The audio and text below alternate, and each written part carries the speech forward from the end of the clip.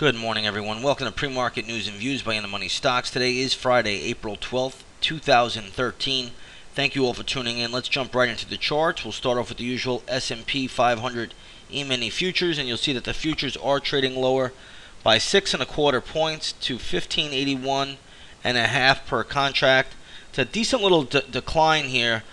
There's a lot to talk about today, so we're going to get into some other things right away. We'll start off first with J.P. Morgan.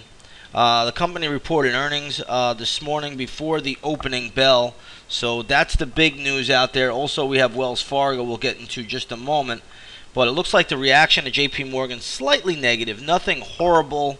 I'm not even sure what they reported. I think it was $1.59 per share. They beat on the earnings side, they missed on the revenue side, and it looks like the company upped their dividend to 38 cents per share. So again, the market, for the most part, it's becoming a non-event with JPM, but we'll see if it does set the tone for the financials and if it does sell off later. If the stock does fall, watch for support on this thing around the $47, $40, $47 area. If it does sell off, I'm not sure that will happen. Right now, it's really just down about 30 cents, 20 cents from yesterday's close, so there's really not a big reaction. Now, Wells Fargo had news as well. I don't know the specifics of Wells Fargo, but what I will say is, let's take a look at the stock. I think profit was up, but you can see a little bit of selling pressure in the stock. It closed at 37.51 yesterday, trading today at around 36.95. So, it's down about 50 cents. Again, nothing great, profit increase for these banks, but they get free money. I mean, if they didn't increase, there'd be a problem. And as it is, there may already still be a problem. So, again, not very impressive in my book when you look at these banks, considering they can borrow from the Fed funds, get Fed funds for 0%. So, and they could issue credit cards out there at roughly 17-18% on average. They buy up the stock market. They have all these investment arms and these hedge fund subsidies. So, there's a lot out there. It's almost mind-blowing to think that they wouldn't make some money when you're given free money to do it. So in any case, that's what it is. So the market really looking down a little bit at those earnings. The European markets this morning are very, very important. Weak data coming out of Europe today. You're going to see pretty much all the European markets are lower. We have the German DAX down 1.3%. The FTSE 100, which is not part of the European Union, even though they are in Europe, they can print their own money. They're only down 0.3%. France is down. CAC 40 is down 1%. The Milan Index, which is Italy, down 1.2%, and Spain down 1.25%. So Europe is getting hit a little bit this morning. Now in Asia last night, a couple things you want to know. The Nikkei, it sold down about 0.5%. Not a big deal, only down 65 points. But the Shanghai Index was down about 0.5% as well. But the Indian Sensex, the Bombay Exchange, down 300 points, 1.6% lower. That is ugly. And you can see today, one of the stocks I'm going to put up in the chat room this morning is going to be Infosys. This stock is getting hammered. You can see it closed at 54 bucks, now trading at 44.70. So the Indian ADRs, be careful with them. They're very, very ugly today. You want to be careful with the Indian ADRs, okay? So, again, read the pre-market news and views report. I'll have some different Indian ADRs in there. But Indian ADRs should get hammered today, just off the back of Infosys, one of the leading stocks in India.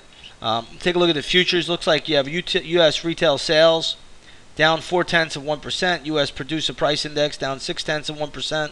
These are ugly numbers. You'll see that the futures are trading lower. Don't be fooled by this, though. This early sell, we saw it last week after the job number. Most often, bad numbers mean good things for the stock market, because it means that the central banks will keep printing money. And this is a little bit crazy, but this is just what we're seeing. Now, if the central bankers keep printing money and we keep getting worse and worse data, oh boy, you better watch out. You better not cry, because this is not going to be a pretty market going forward.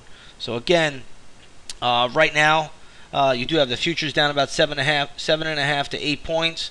Not a pretty picture. You just had some economic data released, not very good, and we'll just see how this market trades out. But again, the theme has been really up to this stage: bad news is good news is great news.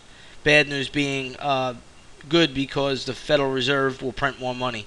So again, if the markets start to go down with all this money printing being created, there's big problems out there. All right, let's take a look at gold this morning. Gold is selling off pretty sharply. You do have gold down about $36 right now to $1,530 an ounce. You can see it here in the GLD. The GLD is getting hit pretty hard. It closed yesterday at 151.05. Today it's trading at 148.50. So the GLD is getting hit pretty hard at the moment. We'll see if it does go down further. I happen to think there's a fair amount of support right here at these levels, but hey, you know, I've seen big moves in gold in my lifetime, and the way the gold market is getting hit these days, you got to be real careful with it.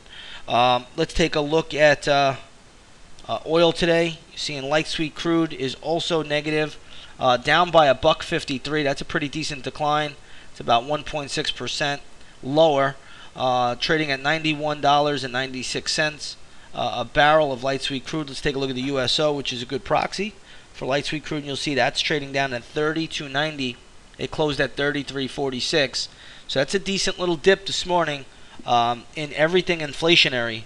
And you can just see the deflationary trends are back in play today. So that's really what we're looking at. When you see gold and oil down together, that is definitely a sign of deflation, despite all of the central bank money printing that is taking place at the moment. Now, it is a Friday. Rarely do we get a big down day on Friday, so you want to be a little bit careful, but we're long overdue for one. So I think traders should be aware that it can happen, and it does happen every so often, although it is far and few in between. That's pretty much everything I wanted to cover today. Again, watch those Indian ADRs. They're definitely under big pressure today. The European markets are selling off as well, and markets look like they could be a little bit vulnerable, especially since the JP Morgan and the Wells Fargo earnings reports were not, you know, as dynamic as everybody anticipated. Especially had all the talking heads yesterday saying how great they were going to be, and they really weren't anything special considering all the free money that these banks get and have. All right, with that said, everybody, we're going to leave it there, short and sweet today. I want to wish you all a great trading day. I want to wish you all a great weekend, and we'll see you on the charts a little bit later. Take care, everyone.